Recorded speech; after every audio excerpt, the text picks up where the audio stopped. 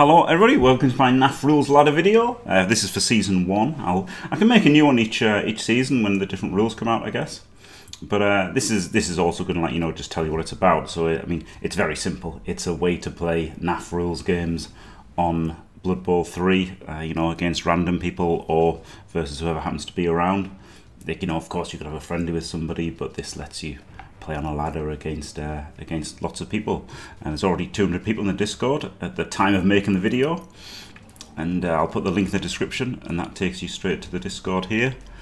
There's a welcome page, and then there's the getting started. It tells you all about, you know, passwords and stuff,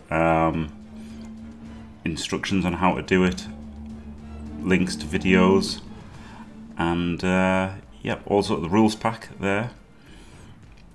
So it's got all sorts of stuff, you know, all different channels, all interesting things. Essentially, when you look for a game, you add coach available. So you can get the role here, reaction roles. You can get active coach or coach available, and then you can ping coach available. And you know, if somebody's around, they'll spin. You'll spin into them. You get a game. There's a great thing here from Galentio that has the that has all the results on there.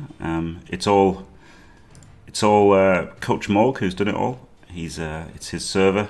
He's running it. I'm very happy that that I'm not actually doing any work for this. But you know, of course, I want to promote it. I think it's a great way to play the game.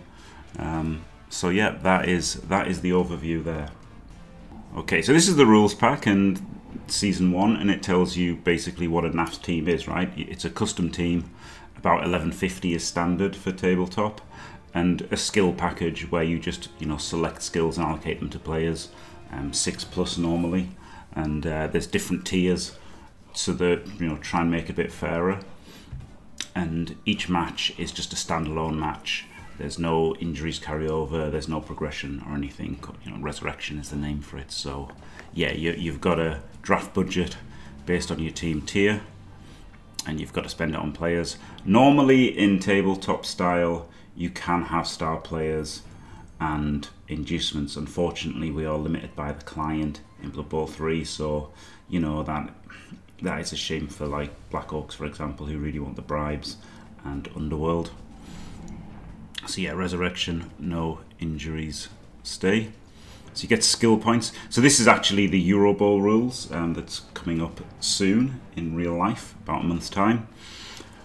So you get skill points, but secondaries cost an extra one. So for a tier 1 team, you can get 6 normal skills, or you could have, well, primary skills, isn't it? Or you could have 4 primary skills and 1 secondary skill. So in Euro Bowl there are packages, and unfortunately there aren't, because to make this easier for Coach Morg to run, we're not having the different packages. I think that's completely reasonable. And yeah, each player can only have 1 skill. That's pretty normal for tabletop style. And yep, there you go. They don't NSPPs. There's the different tiers. Of course, what leaps out at me is Orcs being in tier 2 and Necromantic being in tier 3.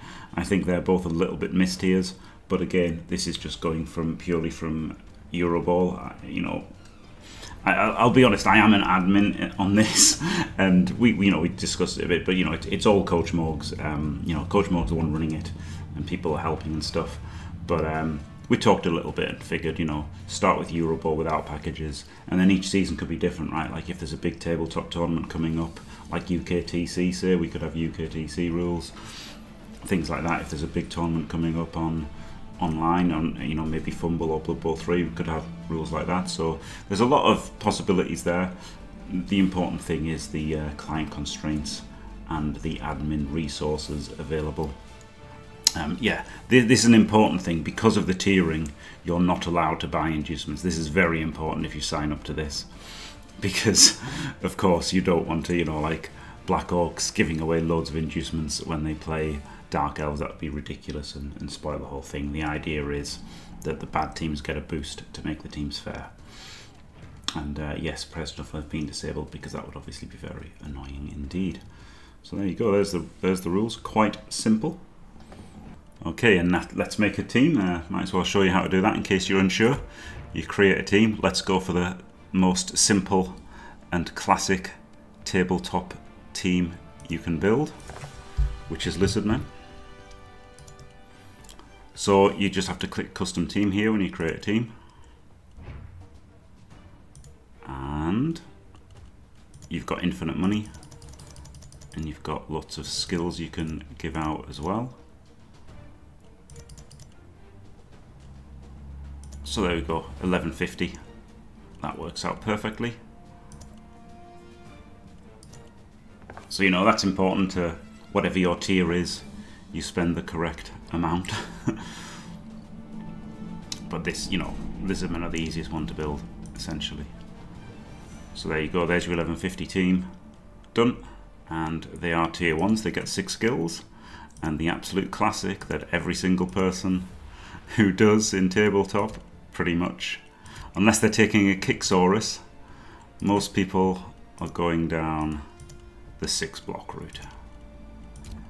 And you can't go wrong with this. So yeah, you know, you can pick primaries, secondaries, you can pick any skill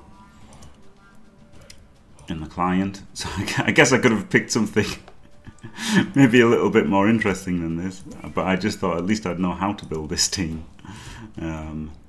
Yeah, so there you go anyway. So, you know, you've just got to follow the rules in the pack. The rules are in the pack there. It's very simple. The password to join the league is also in there as well, because, you know, we don't want random people who aren't here to play NAF in the league. That makes complete sense, doesn't it? So there you go. That's your typical NAF style Lizardman team. Obviously Lizard's quite good in this format because they just get block guaranteed. That's not something that they get in leagues very easily. So yeah, and then you could just register in the competition here. You can search for NAF ladder. And there we go, NAF ladder season 1. This is the one that we're in. And you can the registers may be here if you're not already in the league, but if you are, you can just go my registered teams, register a new team. And is this in alphabetical order? This is it's in some kind of random order. Anyway, there you go. And you know, it'll ask you for your password at some point here. I'm an admin, so it doesn't have to. And yep, you know, he's got here password to be joined, rules pack, Discord. It's all there. You know, it's all very simple actually. But you know, people have been asking me about the league, so I thought I'll make this video, and then that explains everything. And yeah, you can just search for an opponent here, and you know, put that you're spinning in the Discord. It's pretty simple, and you know, it's just, you know, easy to get NAF games online. I think that's a great thing. I'm really happy about the opportunity to do this. So big thanks for Coach Morg. I'm going to be playing a bunch of these games on my Twitch and on stream, and you know, you can kind of like organize, right? If you know somebody, you can just be like, hey buddy, let's just both spin at the same time. You know, I've done a few of those with Dimmy already, and it's just great, you know, great practice for tabletop events and stuff. And you lose out on the progression aspect. You know, the progression aspect of Blood Bowl is something, you know, it's something most people enjoy. It's a big draw of the game. And you know, there's a certain blandness in not having that, but also it's great that every game is even, you know, to an extent.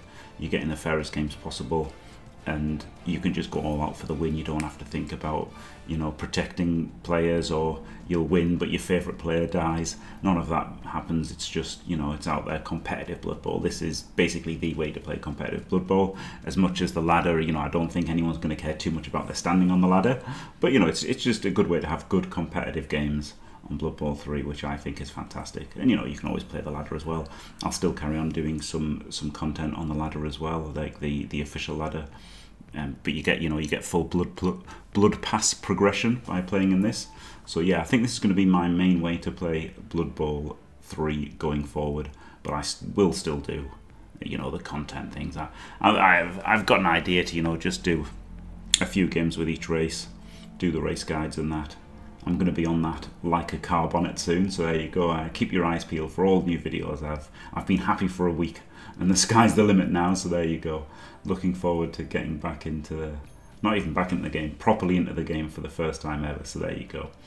Right, thanks for watching everyone. Don't forget to leave a like and subscribe, and stay fantastic.